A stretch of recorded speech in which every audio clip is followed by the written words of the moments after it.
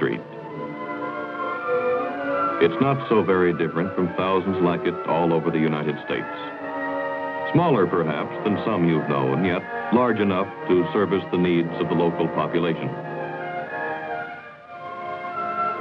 It has a modern drugstore where you can find hundreds of items from aspirin and razor blades to Cokes and chocolate sundaes. As usual, it's the favorite hangout for the younger set who spend their leisure time indulging in laughter, calories, and that great American institution, the jukebox.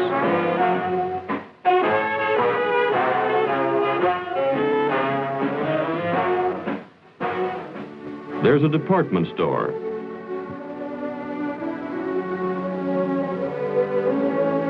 Featuring the latest spring fashions. A hardware store. They're offering a special on gardening tools today. A library, and a church. Strangely enough, its doors are always locked. But there are many strange things about this town. Even a casual observer would note the utter cleanliness of the streets and houses. He would also receive the impression that everything in town was brand new, as though it had sprung up overnight.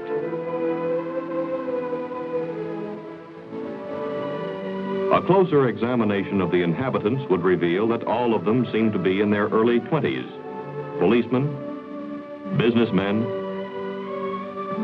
mechanics.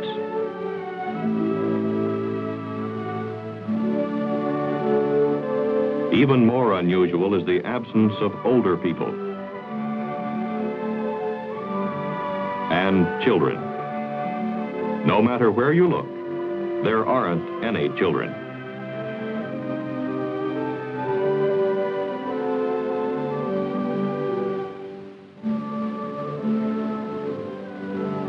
Yet the population seems large enough and busy enough.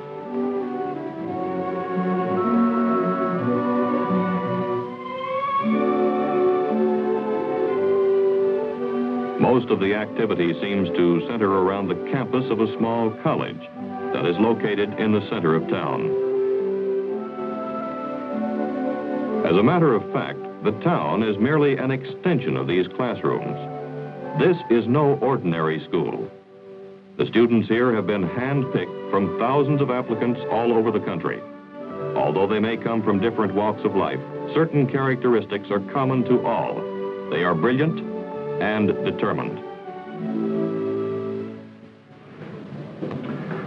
We turn now to the subject of motor travel in the United States of America.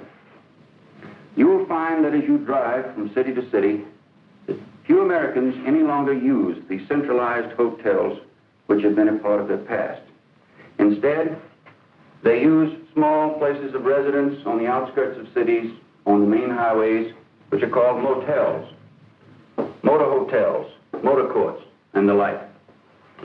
But first, before going into this subject in more detail, we will see a short training film in which you will see demonstrations of devices which have been used successfully in the past, as well as some of the latest models that are available. Pay close attention.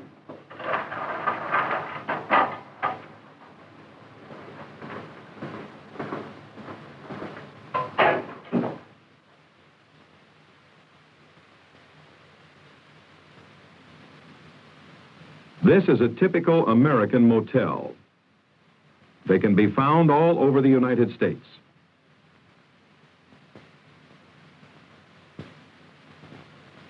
Since most Americans use automobiles as their basic mode of transportation, motels have become very popular. Because of the luxurious facilities that most motels offer, even those who travel by rail or air seem to prefer them to the ordinary hotels that are found near transportation terminals. As you can see, the interior of this room offers many opportunities for the use of surreptitious listening devices. A few years ago, the only devices available to us were tiny microphones, which could be installed behind the walls or under the floors. However, the installation of these microphones took time, and the accompanying wire made them susceptible to discovery. Today, we are no longer faced with that problem. To the unpracticed eye, there is nothing suspicious about this room. Nevertheless, these men are, for all practical purposes, speaking directly into a microphone. As part of the decor, most motel rooms display inexpensive lithographs enclosed in a simple frame. This one, however, is used to camouflage one of the simplest devices available.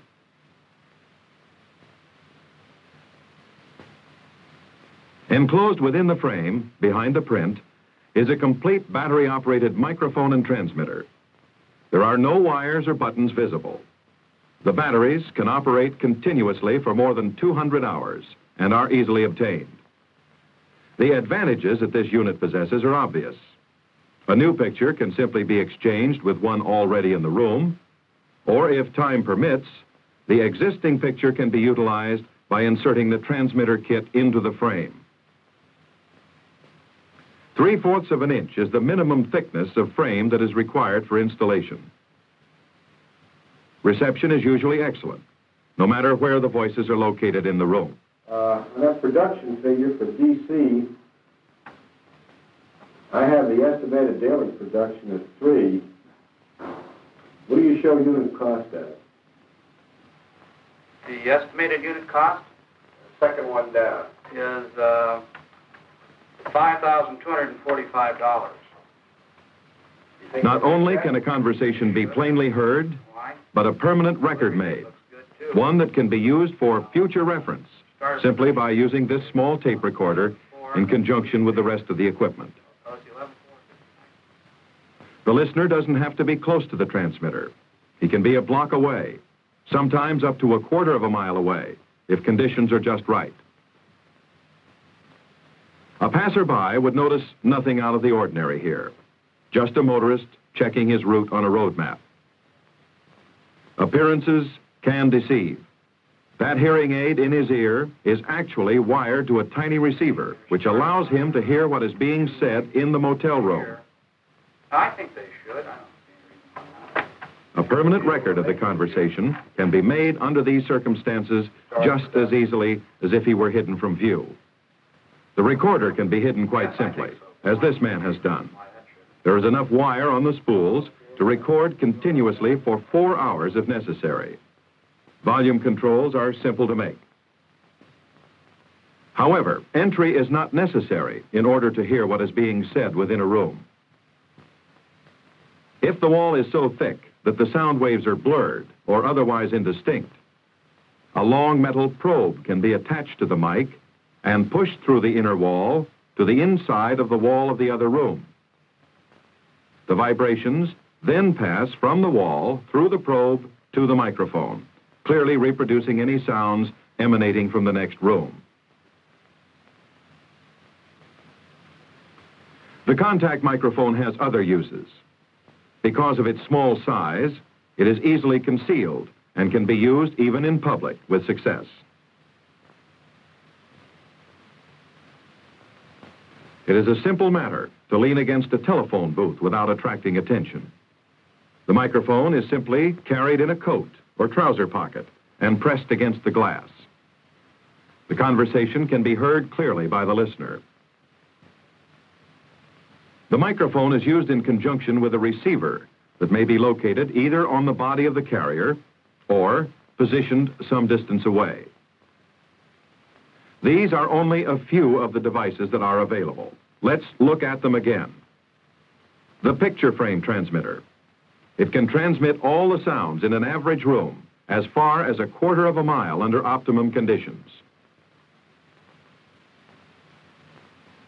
The contact microphone with different sized probes. It may be used with or without the probes and will faithfully reproduce all the sounds within an average room. Wristwatch mic. It will pick up a voice clearly up to a distance of 12 feet.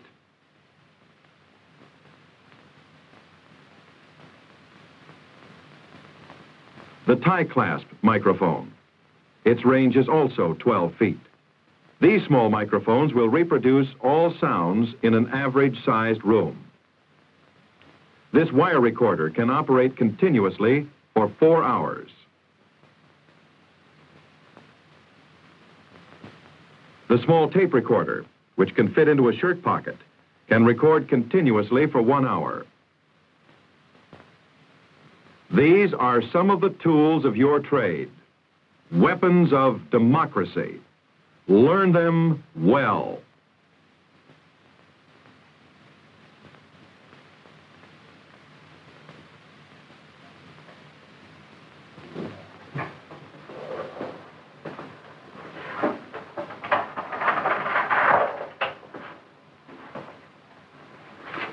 After lunch, you will have an opportunity to try each of the devices which you saw in the film. We'll take each of them in turn, learn what makes them work, and then practice the different installations. It is now 12 o'clock. Class is dismissed until 1.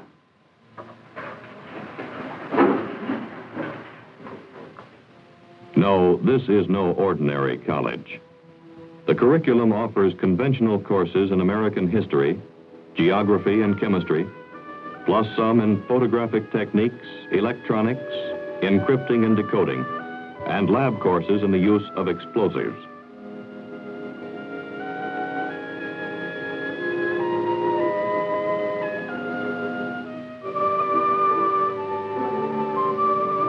The students you see here had to pass some of the most difficult entrance exams in the world. They are a special group. They have to be.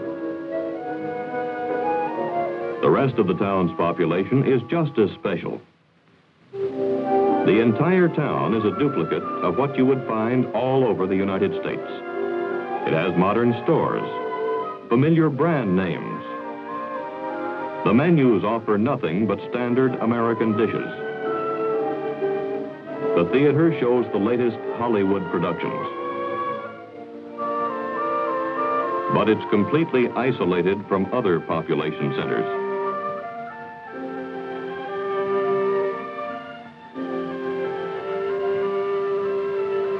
And entirely surrounded by barbed wire and armed guards.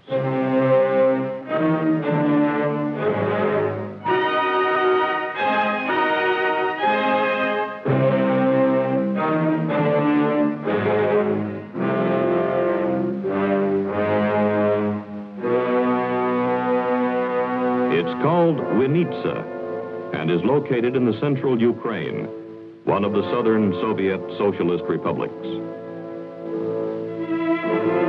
The entire town is a huge school designed to train Soviet youth how to live, think, and react like their American counterparts. They drive American cars and obey American traffic regulations. They follow the latest news of America, from sports to Hollywood scandals.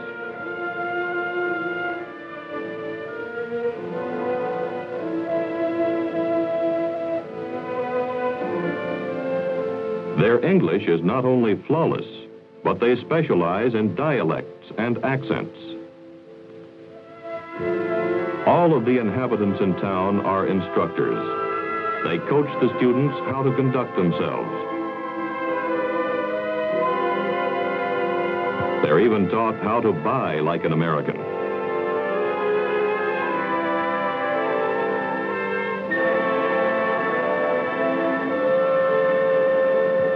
The only genuine feature about Vinnitsa is the fence that surrounds it.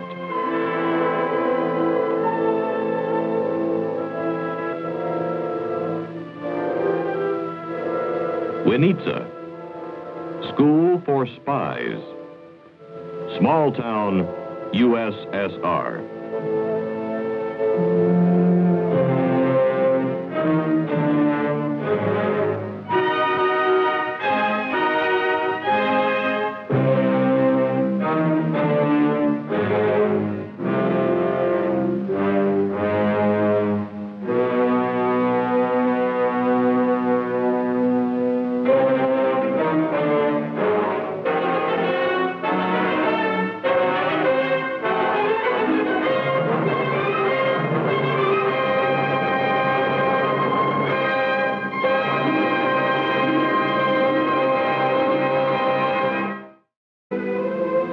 But there are many strange things about this town. Even a casual observer would note the utter cleanliness of the streets and houses. He would also receive the impression that everything in town was brand new, as though it had sprung up overnight.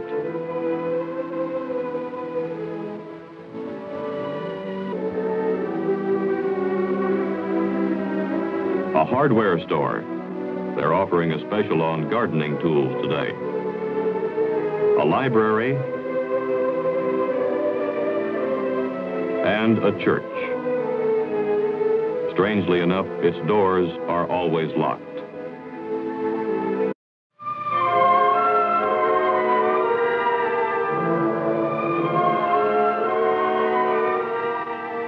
Main Street. It's not so very different from thousands like it all over the United States. Smaller, perhaps, than some you've known, yet large enough to service the needs of the local population. It has a modern drugstore where you can find hundreds of items from aspirin and razor blades to Cokes and chocolate sundaes. As usual, it's the favorite hangout for the younger set who spend their leisure time indulging in laughter, calories, and that great American institution, the jukebox.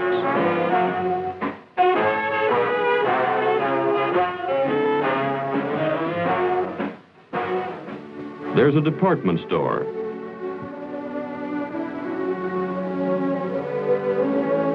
Featuring the latest spring fashions.